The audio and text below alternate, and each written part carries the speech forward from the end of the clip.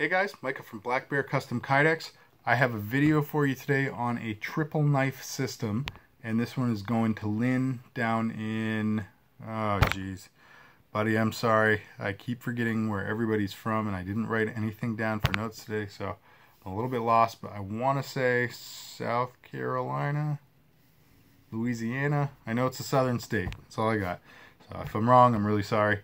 And anyway, Lynn asked me if I could build a sheath for 3 very specific knives that he had seen on another system that I had built. So if you guys recall, probably 2 months ago now, I built a system that I called the Kydex Survival Fob, and it was 3 knives. It was a Becker BK-9, a Tops B.O.B Fieldcraft knife, and a Tops MSK, and both the B.O.B and the MSK were breakaways, so that means that they could pull off of the mother sheath, if you will, and they have their own carry system set up and ready to go. I think the MSK was on an ulti-clip and the B.O.B was on its own dangler, and then the B.O.B and the primary sheath also shared a breakaway dangler, meaning you could separate the dangler apparatus from the sheath itself.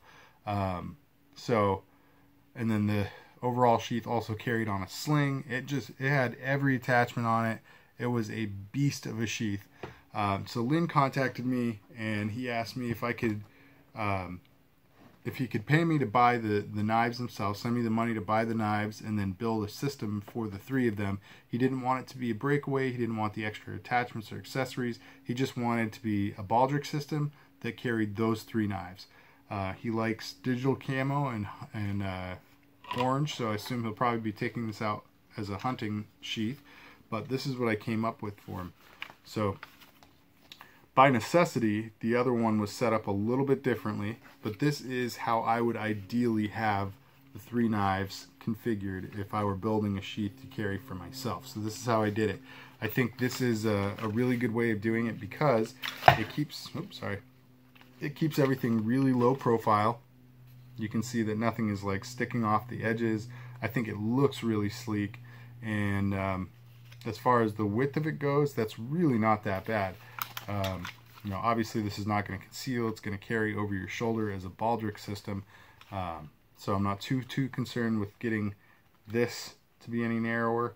That's how wide it is. I would say, I know this is obviously a super approximate measurement, but it's about 2 inches wide at its widest point. That to me is a very acceptable margin when you're dealing with stacking 3 knives on top of one another. So, alright, let's get into it. So first we have the colors. This is, I believe I went with Forest Digital Camo AOR 2 and AOR 1. Or Desert Digital, Forest Camo AOR 1, Desert Digital AOR 1. I'm not really sure, but these are both good digital military camos. I think they're really nice looking. And then I used the orange obviously on the B.O.B in the middle, and the orange to complete the rings, the attachments for the sling to connect to. The one on the back, I actually had to build a little plate that comes up and allows you to attach so that it would be up here this high. Otherwise, I would mold another piece up and over the primary sheath and have an outcrop on it that you could plug your hardware into and hold the D-rings there. So this is just an alternative to that. It is pretty strong. As you're carrying it, it's very secure, very comfortable. I am using an EMP tack sling, which I started buying recently. They're a pretty good price, good quality. I really like how versatile they are. They have a bungee on one side. You can see here. Oh, maybe you can't see. It's got a very long bungee on one side of the sling, so it's very comfortable. I'm impressed with the quality, especially for the price, so I'll probably keep buying these, using them as one of my go-to slings. I still really like Eagle Rock gear as well. But in any event, you got the Tops MSK. It's got a nice draw on it there. The Tops B.O.B, nice and smooth draw there.